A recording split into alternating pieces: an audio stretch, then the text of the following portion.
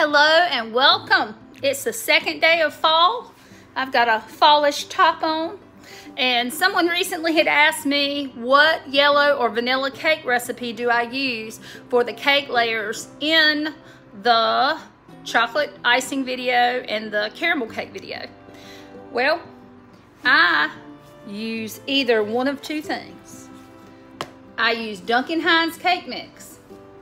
It's not just cake mix. This right here is the sugar and the cake flour. I also have this. I always use this for my pound cakes, my scratch made pound cakes. And at times when I feel like a special recipe calls for it, I use their 1, 2, 3, 4 cake recipe on the back of it for my yellow cake. And I have a couple of exceptions that I make to it because I make it my own. Then this is what I always tell you guys. Do what you feel comfortable doing. You have to try and you have to taste it and decide what you want to do for yourself. Okay? Happy fall, y'all. God bless you. Please enjoy this recipe and let it be your go-to for all of your yellow or vanilla cakes that you need to make. Okay? Thank you. This already has the sugar and has the cake flour in it, and has the vanilla and the leavening agents and things. To that, I add 1 small package of Jello pudding, the 3.4 ounce, and I add these together in the mixer first and blend the dry ingredients. To that, I add 3 whole eggs and 1 extra egg yolk. I add 4 tablespoons of butter melted and 1/3 cup of vegetable oil. This adds richness. This helps with the moisture. And then I add 1 cup and 1/4 of whole milk. So I also add an extra 1/2 teaspoon of vanilla, even though this has flavoring in it. I like the really good vanilla, so there's a 1/2 teaspoon of that. So what I'm going to do now is get started mixing the dry ingredients. The pudding mix and the cake mix are mixing. And after they're thoroughly incorporated, I stop the mixer and I add in the 3 eggs plus the 1 extra egg yolk. And I add in the 1/3 cup of vegetable oil, 1 1/4 cups of whole milk, and the extra 1/2 teaspoon of vanilla. But I wait on the butter just a few minutes. I want to incorporate the eggs really well, then I'll add the butter. I don't want any kind of, if you've warmed it in the microwave to melt it, I don't want the eggs to be hit with any kind of extra warmth. And I just kind of pull that up to medium speed. We're going to use a spatula to clean off the beaters because the dry will be up on the beaters, especially if you use one with this blade attachment like I do. And we're just going to scrape down the sides.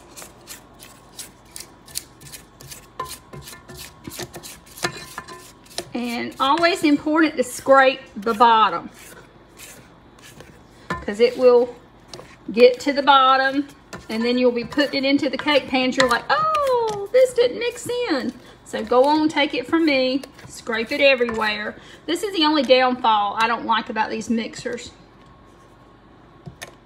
But if you're doing it with a manual mixer, you have to stop and scrape as well. Okay, now I'm going to add the melted butter, which was 4 tablespoons or a 1/2 stick. And we're going to start that on low until that's incorporated. Then I'm going to do it up on to medium, which is about in between a 4 and a 6. Let that go for about 1.5 minutes. Okay, I just finished greasing 3 cake pans with my cake release, and there's a video for that. My cake release for the cake pans, it gets every layer out beautifully and evenly. And you can watch that video. I'll post the link in the description. And what we've got here is a scale that actually the mechanism pulls out, and I have them converted to kilograms so we can get an accurate count of the weight of how much batter goes in every single layer. Now, I hit the 0 because I want to make sure it's zeroed out with the pan on there. And I usually go, if I'm doing 3 layers, I go to about 350 on each one. That's going to be about 350, 358. So I'm going to move that to the side. Bring that one. And these pans have a little bit of difference to them sometimes, 1 to 5, kilograms.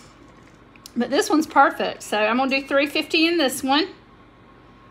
That one actually went to 364. If it goes over a little bit, that's fine, because what's going to happen is we're going to end up with extra batter we've got to use anyway. So here is 272. We're going to 350. I'm going to probably stop when I get real close there. All right, 345.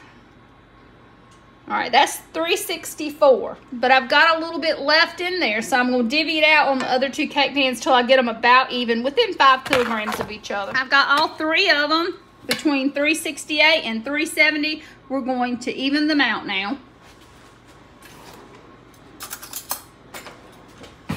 I just take a regular teaspoon and pull it all to the sides. And then I even it out with a little zigzag pattern to make sure there's no highs or lows on either side. And I do it back the other way. Same thing. Until I'm satisfied that it's smooth and kind of even. Because it's going to melt and even out. I have smoothed out all 3 of them. And let's talk just a second about temperature. I have put it down to 325 because these are dark coated pans. They will cook faster. And most every cake recipe you see is going to be around 350. I cook it at 325. It cooks up better, they're moister, and they don't burn. Here are the 3 of them in the oven. I'm going to put it at 325, and I'm going to check them in about 18 minutes. And that, my friends, is what you want to see. The edges coming out from the sides, and if you just lightly press on this, it bounces right back up, okay?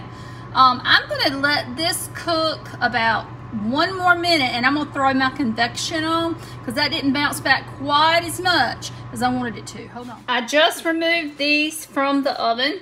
They cooked a total of about 22 minutes. Let's see. Do you see how now they spring right back? Whereas before they left a few indentions. So it didn't take but just another minute or so.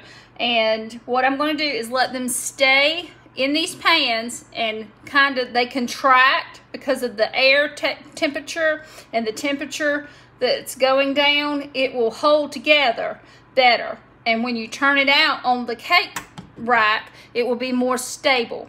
And you will have less of it going through the grids. So you want the tops to just cool for just a few minutes. Probably about 5. It's been 5 minutes and I'm turning them out, and you can see how nice and even they bake using that cake release, and it comes out like a breeze. What we're going to do at this point is let them totally cool. And then at that point, you can choose which one of my delicious icings you would like to use.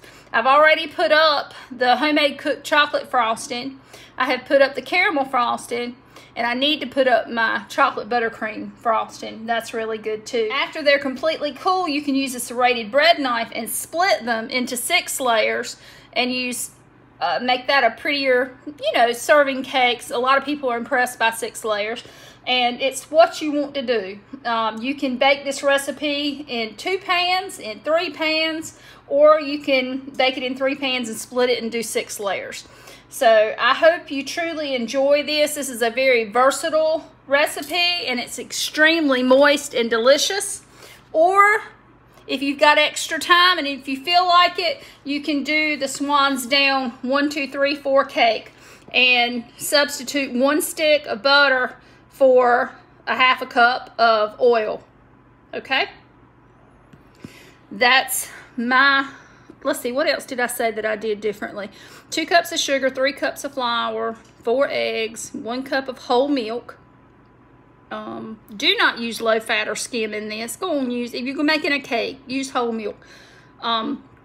3 teaspoons of baking powder, half teaspoon of salt. I do 1.5 teaspoons of vanilla extract, and I leave the almond extract out. Sometimes if I'm doing a pound cake, I'll use the almond extract in addition to the vanilla, but not for my basic vanilla cake. So it's up to you. The debate rages on. What are you going to do? Are you going to be total scratch, or are you going to start off with a shortcut?